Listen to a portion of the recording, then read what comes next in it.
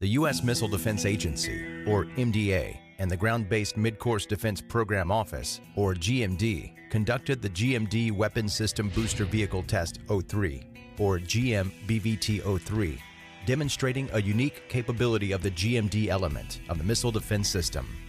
This test was the first flight test of a three-stage booster operating in two-stage mode, meaning the third stage was not ignited, allowing earlier release of the kill vehicle, providing increased battle space.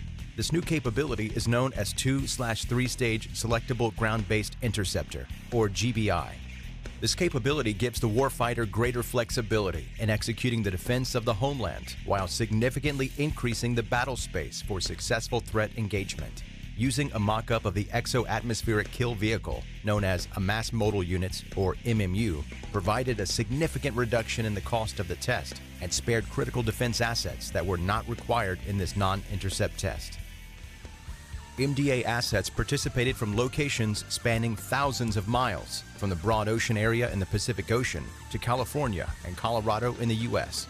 Land-based and mobile assets were positioned for the collection of test data from the GBI launch site at Vandenberg Space Force Base in California and throughout its flight trajectory.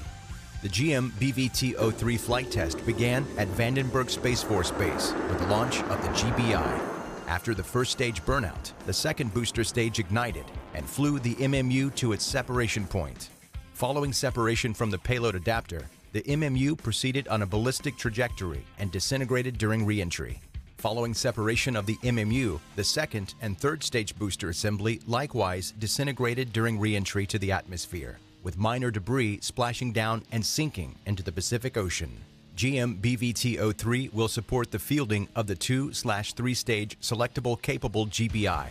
The new selectable stage booster provides the warfighter with more engagement time and space, providing for a greater defense and depth.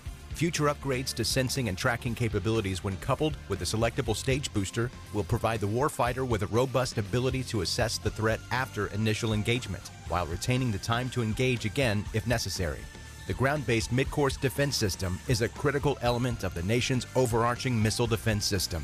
In the face of an increasing enemy ballistic missile threat, the missile defense system is deployed to protect the nation, our deployed forces, and our friends and allies against enemy long-range ballistic missile threats.